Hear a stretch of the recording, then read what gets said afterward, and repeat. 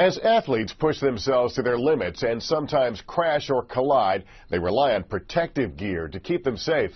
Two materials science researchers funded by the National Science Foundation, Cornell's Melissa Hines and Ohio State's Katharine Flores, explain the physics of a collision and exactly how this equipment, especially the safety helmet, works to prevent injury.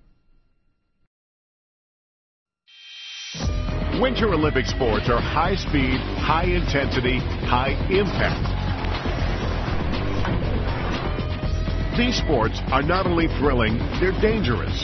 In 2008, two-time Olympian Scott McCartney took a spectacular fall while competing in the downhill in Kitzbühel, Austria, slamming to the ground at almost 90 miles per hour. It was a tough crash, big concussion, and took a lot to overcome that. Ski racing is a dangerous sport, and injuries are a part of that.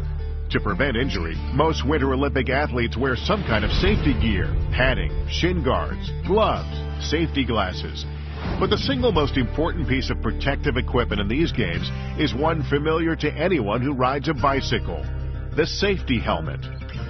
Julie Chu is a forward on the U.S. hockey team who won silver and bronze medals in the 2002 and 2006 Olympics.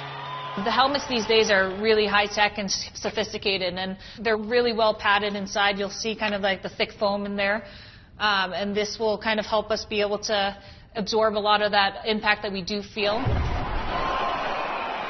And dissipate energy. Anything that's moving has energy.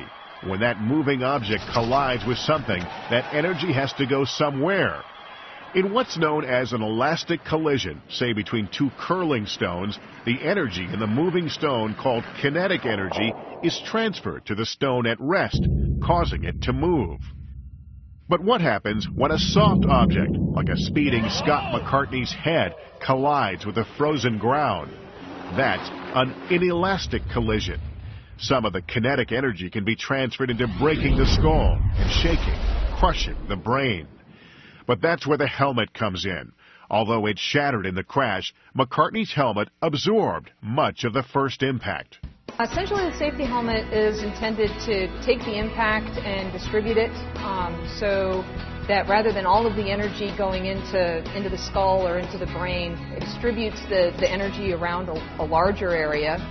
All of the helmets start with a hard outer casing like this. If you have something that comes in and hits your head like this, instead of having the force just in one location, the hard protective shell spreads the force out over a larger region. It diffuses the force, diffuses the energy. The foam lining of the helmet helps absorb the kinetic energy. The really important part is when you look inside and when you look at the foam. It's this inner liner here that's going to absorb the energy of the impact. If I was to look at it in one of the high-tech microscopes we have here, what you would see is it looks exactly like very small bubble wrap. Which Professor Melissa Hines, director of the Cornell University Center for Materials Research, says is a good way to show how most all safety helmets work. When you have an impact, so something comes in and hits the foam like this, the energy of the impact can actually be absorbed by the bubbles. As you push down like this, the little bubbles start to pop. Every time one of these little bubbles pops, what you do is you absorb a little bit of energy. And so you can take the energy, say, from your head hitting a tree, and you can absorb it in the foam and not absorb it in your skull. The same way, energy in a car collision is absorbed when a car hood crumples or a fender is crushed. That's where you're absorbing all your energy, is as the foam is crushing. You can see that in an impact test Professor Katharine Flores did on a hockey helmet in the materials science lab at Ohio State. What we saw mostly was that this outer shell had been dented. You could see that the foam itself was also compressed a little bit. You can see that it's a little thinner here than it is on the side that wasn't impacted.